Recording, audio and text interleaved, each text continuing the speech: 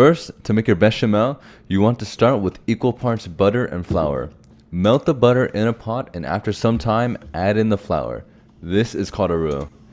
It's a good time to start boiling some noodles on the side if you want to make the mac and cheese and follow along. Fun fact, use a proper sized pot when cooking. It saves you from stuff like this.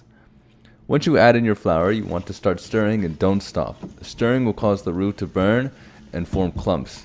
If you want to follow along, add in some garlic and continue stirring for about 5 minutes. Once that's all thickened up and mixed together, you've successfully cooked out the flour taste in your roux. Then add your milk to the pot in small batches to stop clumps from forming and continue stirring. Once you add in all your milk, wait for the mixture to thicken to your desired thickness. This is called a bechamel.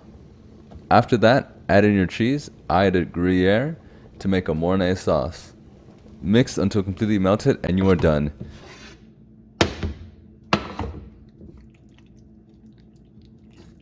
Delicious. Thank you for watching.